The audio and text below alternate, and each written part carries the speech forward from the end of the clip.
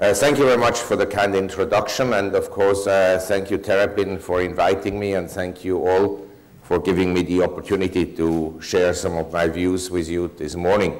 Of course I have a soft heart for the Middle East because I was just checking in this morning in the hotel, and then the concierge asked me, have you ever been to Dubai before? So I said, yes, before you're born. And indeed I came here in 1974 for the first time, and there was really practically nothing here.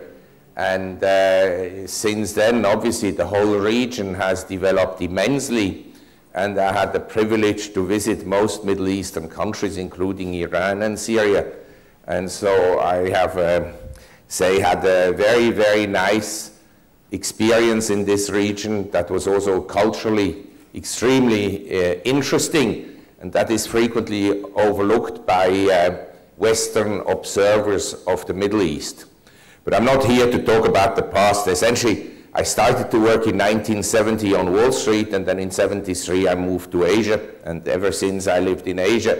But one thing I just wanted to point out, because it relates to the presentation I'm making, in 1970 there was not a single investment bank that was a public company. All of them were private partnerships. And this is important to understand. If you have a private partnership, the risk profile or the risks the partners will take are, of course, of a different nature than if you play with other people's money. And so the whole culture of the investment business has changed enormously, whereas a partner was liable with all his assets for also the other people's mistakes. Today, essentially, if you're running a bank and you run it like a hedge fund, like Citigroup or so, and you go bust, essentially it doesn't hurt you. So that has changed a lot in the financial service industry, and I'll talk about this in a second. What I'd really like to demonstrate today is that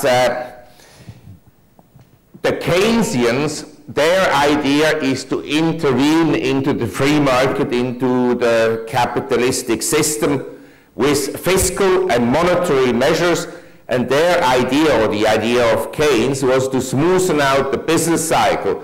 But I'd like to demonstrate that actually with these interventions, the business cycle has become more violent, we have more extreme fluctuations in economic activity, and we have far more financial volatility.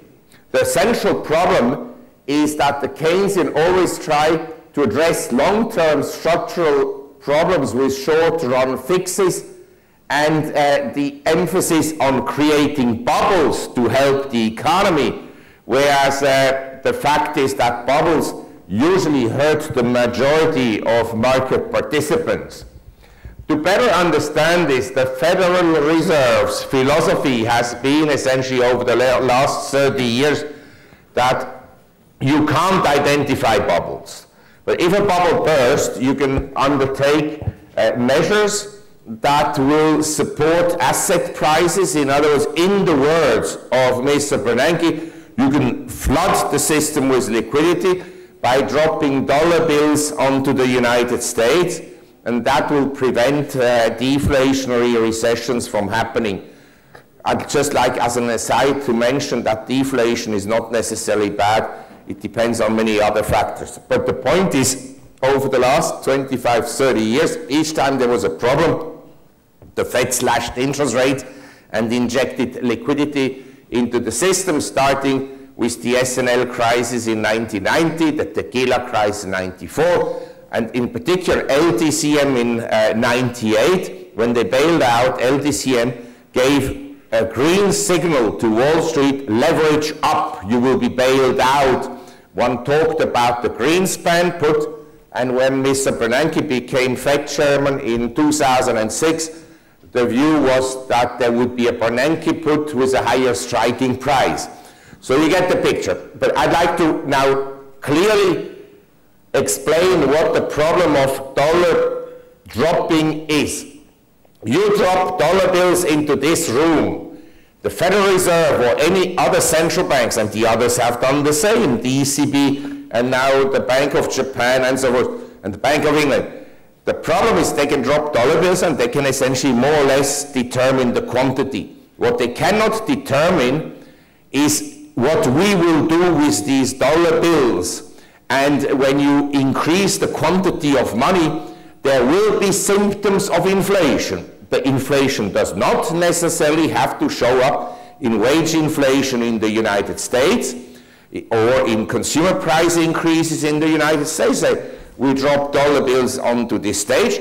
The dollar bills essentially can flow down here, or they can flow over there or over there, and then they can create commodities inflation there, or they can create an economic boom here in China with rising wages in China and rising inflation rates in China, or they can create a boom in housing over here or in equities over there. That is essentially what's happening, and the viciousness of this monetary inflation is that when we drop the dollar bills into this room, not every price will go up at the same rate and with the same intensity and at the same time.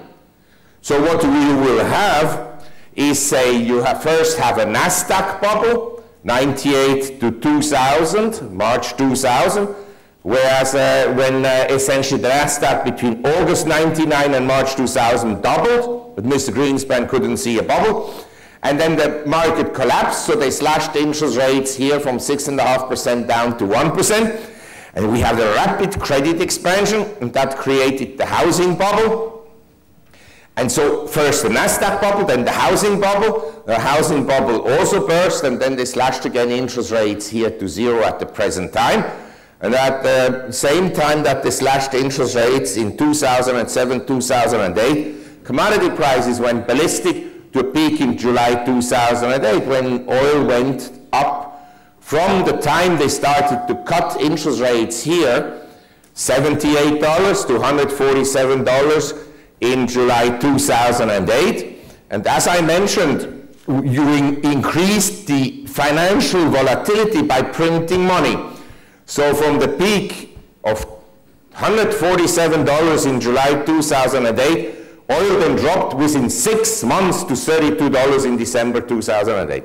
That is the consequences of easy monetary policies. And this genius who populates the Federal Reserve says, if it were possible to take interest rates into negative territory, I would be voting for that. You know what negative interest rates are? Is you have a deposit of $100,000 with a bank, and after a year you only get back $90,000. But it's been discussed in the economic literature because it would force people to do something with their money. In other words, they wouldn't save it, they would take it out and spend it, but some people would take it out and put it under the mattress and so forth. So it's a little bit difficult to implement practically. But what you can do, and this has happened, and this will be the case for many years to come, is to have negative real interest rates. In other words, here you have in the 70s negative real interest rates. That was a period of the last big commodities boom, with gold going from $35 to $850 an ounce in January 1980. Then we have a period of positive interest rates, and then lately we have again negative interest rates. I have to point out to this. The way they calculate here real interest rates, in other words, inflation adjusted, they take essentially the consumer price index.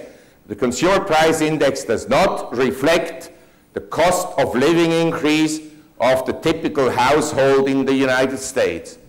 I mean, I have really a large readership, and so I ask my readership, if anyone has the feeling that his cost of living are increasing by less than 5%, to please send me an email. So nobody sent an email except one person. He said, my cost of living have dropped 30%. I lost my girlfriend. So I sent him an email back and said, you just wait until you see the replacement costs. No, but it is a fact. I mean, most people, their cost of living are going up much more than what the governments are telling you the rate of inflation is. So we have negative real interest rates. What does it mean for an investor? Negative real interest rates mean that essentially if you take a 10 years view, and you have cash, and you put it on deposit, the purchasing power of that cash will go down. In other words, you're guaranteed to lose money. I would also suggest that negative real interest rates are negative for bond prices in the long run. In other words, they are inflationary. On the other hand, they are probably positive for some kind of investments. But as I said, you will have this volatility. Nasdaq first, then housing, commodities, then the third maybe equities in emerging markets or whatnot. But the problem for the investor is it doesn't happen all at the same time. The other thing is a client of mine told me, look, if I put my money on deposit, yes, I know I'm losing, say, 3–4% in real terms every year. So the purchasing power drops by 3–4%. But it's still better than to give my money to a Swiss bank and they lose 30% per annum. So I said, yeah, probably. So you understand that is the tricky part. It penalizes also savers, people who have, you know, saved all their life. They put the money on deposit. They never speculated in their lives. You force them to speculate now. The other unintended consequence of easy monetary policies is that essentially commodity prices in the last few years have gone up more than they would have had interest rates been high in real terms. We have long-term commodity cycles. I don't want to repeat everything here, but basically these long cycles, these are price cycles, not business cycles. They last 45 to 60 years. And so you have these peaks in commodity prices. And the last peak was here in January 1980. And then we were in a bear market for commodities until 1998. And as a result of the incremental demand coming from China, commodity prices started to go up. But they went up more because of easy monetary policy. So you had a huge boom in some commodities, as we shall see. And that has, of course, also implications socially, because during the rising wave of commodities, you have shortages. And because not every group of a society consumes the same quantity of commodities as a percent of his income, it hurts the lower classes of society more than the well-to-do people, as I shall explain in a second. The next unintended consequence, and I have to re-emphasize this because until, say, 2 years ago, hardly anyone talked about excessive credit growth being destabilizing. Here you have debt as a percent of the economy. You can see in the 1920s it went up strongly. And then we had the 1929 crash, the Depression years. And then we have a long period of deleveraging where debt to GDP drops from 186% in 29 to around 140% here. When the US went into World War II in 1942, we were at 140% debt to GDP, and in 1980 we're still at 140% debt to GDP. But under the influence of these Keynesians, the overall level of debt makes no difference. One person's liability is another person's asset. Go explain that to the Greeks or to the French banks and so forth. Under this influence, nobody paid any attention to the excessive credit growth that occurred over the last 20 years. In particular, Mr. Bernanke and Mr. Greenspan, they totally disregarded this excessive credit growth during the period 2000 to 2007. Credit increased in the US at 5 times the rate of nominal GDP. And whereas here in 29 we had a debt to GDP ratio of 186%, and now we have a debt to GDP ratio of 379%. The difference, and this is an important point, is in 29 we didn't have Social Security, we didn't have Medicare and Medicaid, and now we have them, and the unfunded liabilities. These are liabilities that are coming due, which have not been funded. So if you added these unfunded liabilities, would be up there in the 5th floor of this building, debt to GDP. But you, as an investor, you have to think, what are the implications of this? Obviously, in my opinion, the US will continue to pursue expansionary monetary policies. They'll have to monetize